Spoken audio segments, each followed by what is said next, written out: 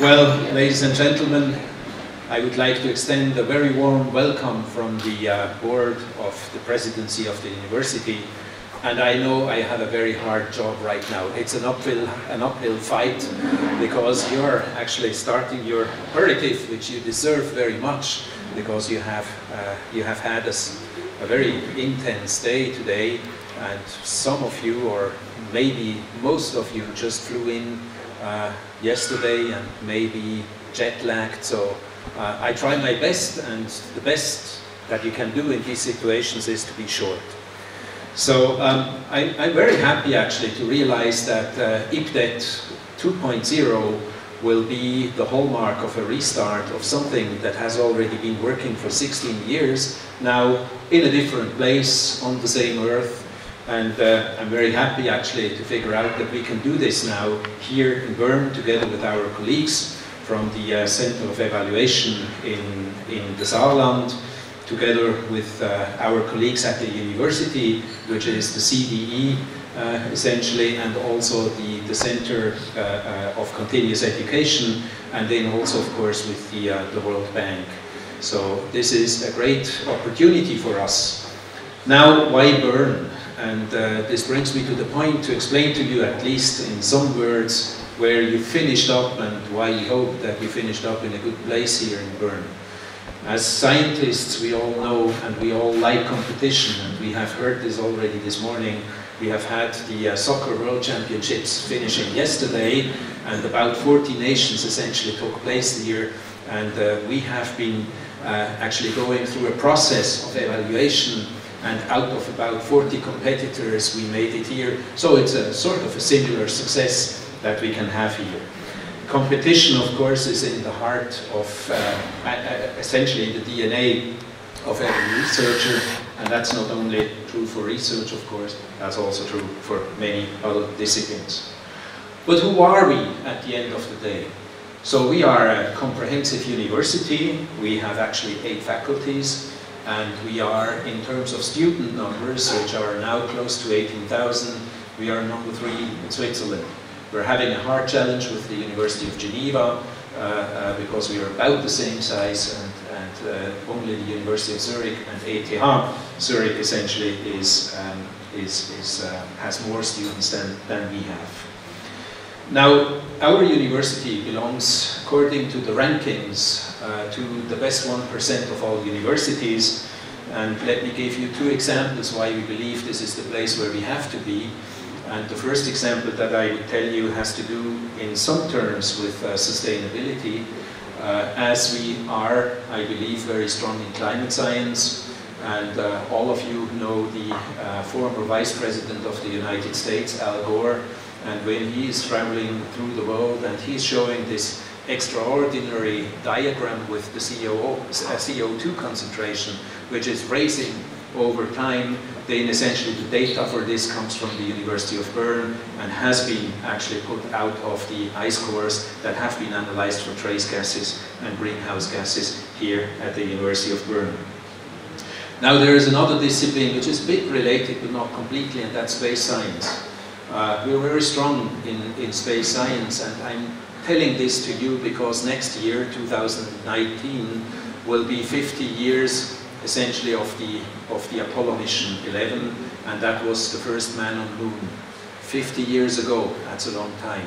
Why am I saying this? Because the first scientific experiment that has been put out by the crew of Apollo 11 was an experiment of the University of Bern, and essentially it was an experiment to sort of identify the components of the solar wind. So I believe these are 2 examples which show that we are here, and I must now make the gap again.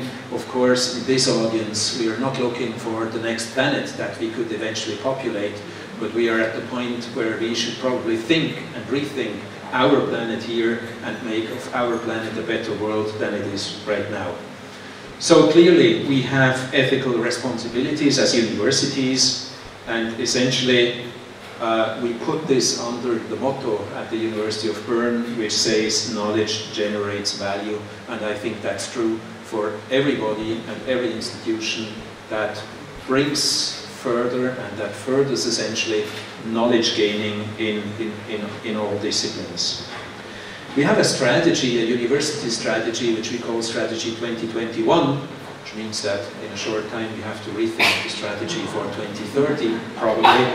But within this strategy, there are 5 key areas that we have defined, and I would say 3 of them essentially apply to what IPDET essentially has to do and wants to do and already did in the past. And this is, of course, sustainability, it's intercultural knowledge, and at the end it's politics and administration. We are here in the capital of Switzerland, so we try to provide research but also training for people that are in the central government here, either on the level of the Confederation but also on the canton.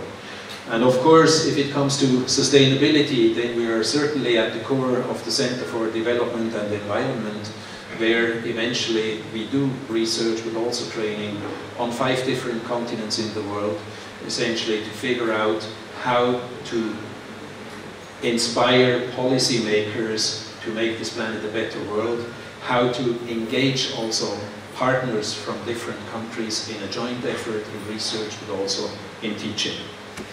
Now, we are very proud also that, coming back to the questions, where do we play a role in the world, that the former president of the CDE, Peter Messoli, is of course the co-chair of the UN 2030 agenda on sustainability, and I just learned from Ms. Luder, who essentially met him this morning or yesterday. She just flew in from New York this morning, that this report is actually well on the way and is well organized, and I'm very happy essentially to hear this.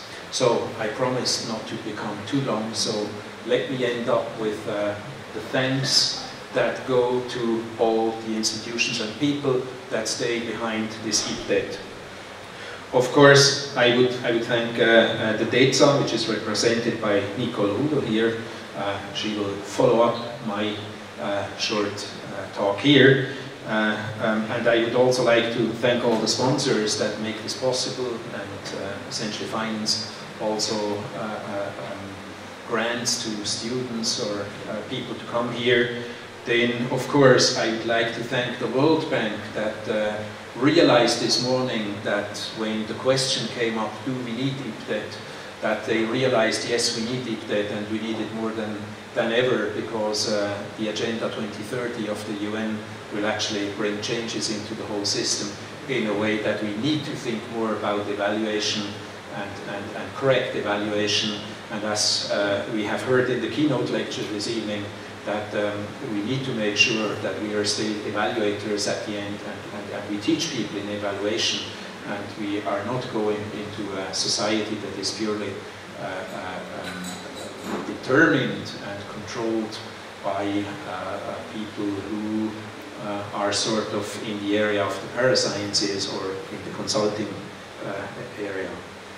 Now, I would also like to thank the Center for Evaluation at the Saarland University, which actually in joint efforts will bring further the 2 next weeks for you. And then, last but not least, of course, the Center for Continuous Education at the University of Bern, that has done, I think, a very strong effort in order to bring this IPDET 2.0 to Bern. Now, the next 2 weeks, essentially, that you are going to stay here and follow the courses at the university and follow the program, of course, will determine whether there will be continuation. And we all strongly hope, of course, that the next 16 years of IPDET 2.0 will be here in Bern. You would be welcome on these occasions. And now, let me wish you a good stay here in Bern. Enjoy also a little bit the leisure time that I imagine you will not have too much of it. But anyway, you know, the mayor of the city of Bern already this morning mentioned to you where the good places are to look at. It's the old center of the city, and of course for the swimmers of you, don't miss the River Aare, but be careful. Thank you very much.